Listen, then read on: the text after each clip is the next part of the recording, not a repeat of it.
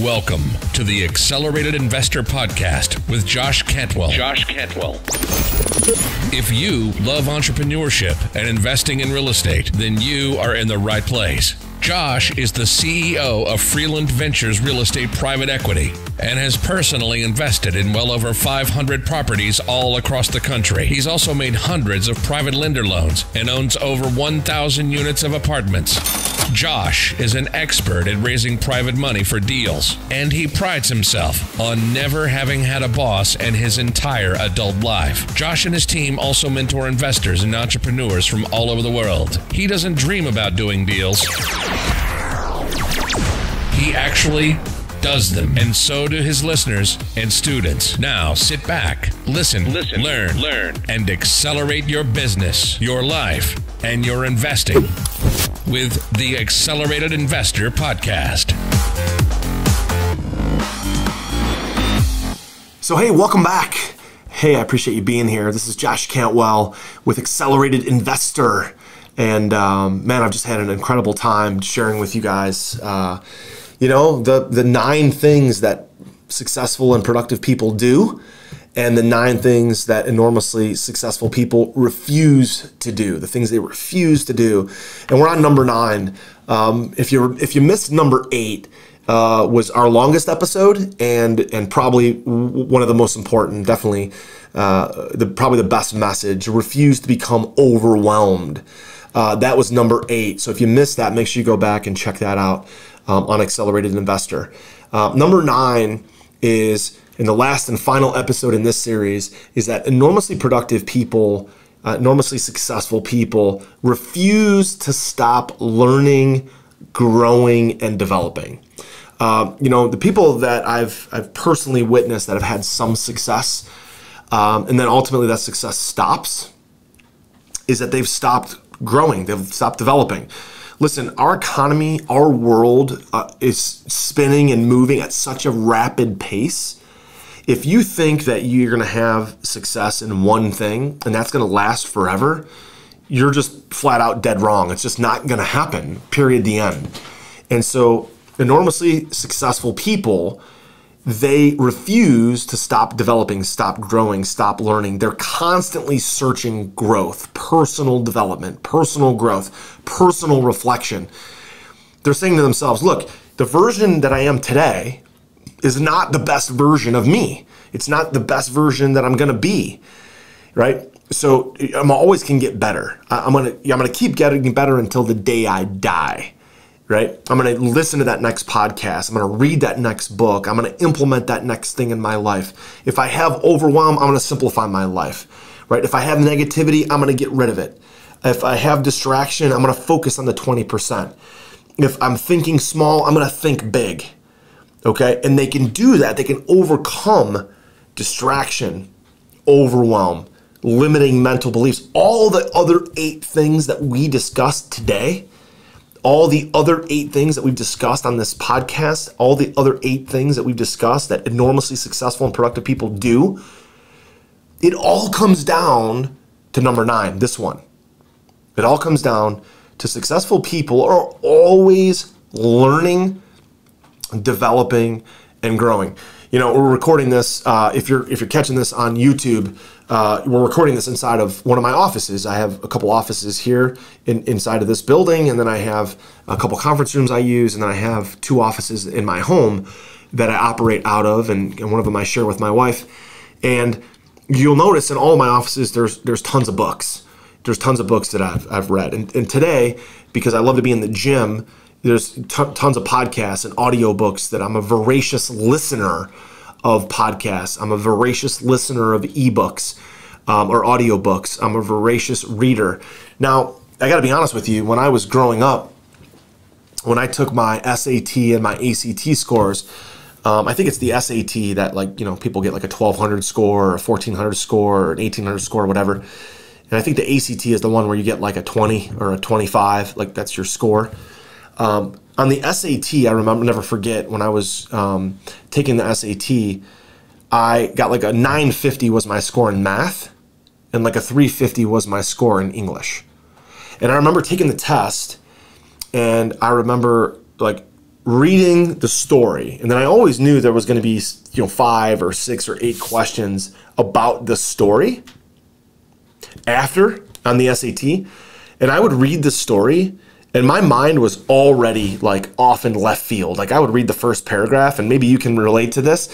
I would read the first paragraph, and my mind was already like, woo, way out in left field, just thinking about something else. Now, if you put a math problem in front of me, or a physics problem, or a biology problem, I would eat that up. I would eat that up. I could sit down and do math and formulas all day, all night. I was on the math team. I was on different math competition teams in high school. I loved it.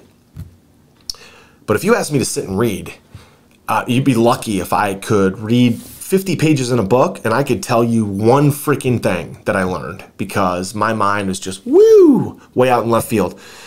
I couldn't focus. I couldn't do it. And so today I've learned that my body is built a certain way. I've stopped fighting that urge to sit and read and know that I'm really not going to retain any of that information. So what I do now is I actually buy a book.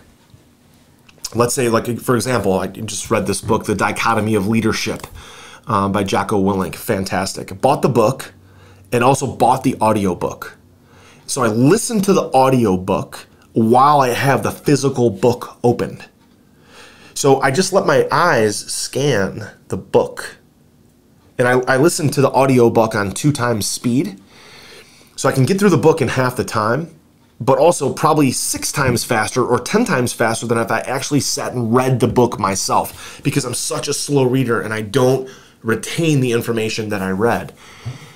So if you want to be enormously successful and productive, you have to learn to continue always learning, always growing, always developing, always attending mastermind groups, enrolling in some sort of coaching programs, going to live events, attending live seminars and workshops. But make sure you do it where you're attacking a specific thing that you want to learn for an extended period of time. You see, the thing that I think I see in even my own coaching students that are learning about real estate or investors, they're like, well, I'm gonna listen to this audiobook on options trading, and then I'm going to read this book on real estate apartment investing. Then I'm going to read this book on digital marketing, and I'm going to go to this seminar on rehab flipping, and I'm going to go to this webinar on wholesaling. And they're constantly learning little bits of information about all these different things that they could do. So successful people don't just refuse to stop learning, growing, and developing, but what they actually do is they choose a specific topic to immerse themselves into. So when I got into this book, Extreme Ownership and The Dichotomy of Leadership by Jocko Willink and Leif Bevan, I didn't just read the book and then move on to another book. I listened to the audiobook. Then I went back, I bought the physical book, and I listened to the audiobook a second time on 2 times speed with a highlighter, highlighting the book over and over and over and over. Okay? Then I would go back, and when I'm in the gym, I listen to parts of the book again and again and again. So I probably listened to that book now 4 times in the last 6 months. Okay?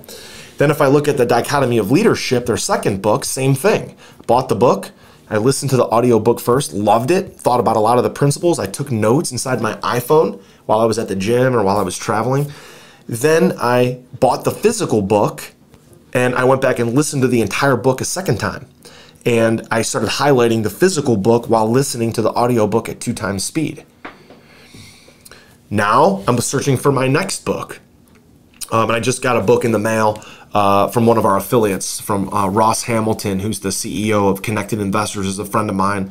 And he sent me a book called What Got You Here Won't Get You There. Okay, and so I'm now just bought the podcast, the audiobook version, and I'm going to, and I have the physical book, so I'm starting to go through it. Literally just started it the other day, listening to it and highlighting the physical book and going through and taking notes all at the same time.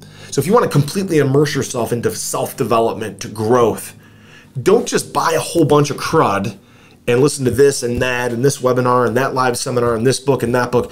Be more strategic about it. Choose one line of education. Choose whether it's real estate investing and let's say it's, passive income. And if it's passive income, is it single family rentals? Is it multifamily? Is it small balanced commercial? And learn everything you can about that for the next 3 months. Just that and that only. Completely immerse yourself into it. And then you'll actually be able to get things out of it. Remember about when you were in school, right? Like my daughter, she comes home with her math problems. She's been basically doing different types of addition, subtraction, multiplication, and division all year. Her school year is almost over with. She's been in school for about 8 months. She's only in 5th grade, but she has math class every day. She learns about multiplication and division every day. So it's not like she's going from, one topic to the next and skipping over and learning one thing for a month and then not learning about that for 3 months and then coming back to it.